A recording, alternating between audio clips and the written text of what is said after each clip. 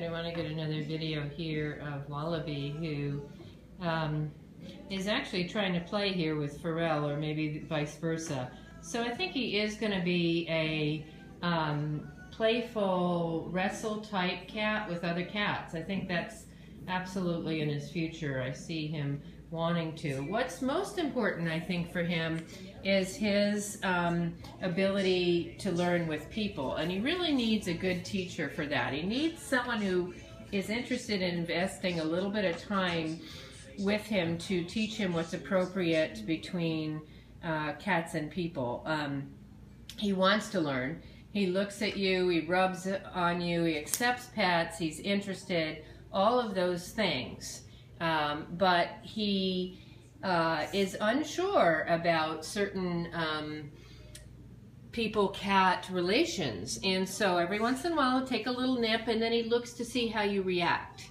And that's just very common with, imagine strays who are outdoors, who like people, who approach strange people, and then sometimes the people pet them, and sometimes the people, you know, shoo them away, and sometimes the people shoot BB guns at them. I mean, everything kind of happens to them. So they don't really know how to, or what to expect from people when they approach them. So they, you know, are unsure. So sometimes you see a little nipping, or you see, I mean, I haven't seen with him, but you could see a swat or something just to see how you're going to react.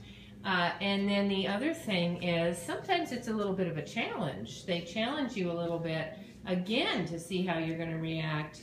You need to be the alpha cat. And so he needs a kind, compassionate, firm person with a strict no in a teacher voice when he misbehaves, and then just consistency. And he will learn very quickly. He's young enough to absolutely get it and figure it out. He's just at that learning stage. So that's what's very key. I don't want him to go into a home that's not willing to do that, because then he'll be returned to us and it'll be that much more difficult to teach him appropriate behaviors. So I think he's going to be fine with other cats. I do think he'll be playful and interested in roughhousing a bit and all of that.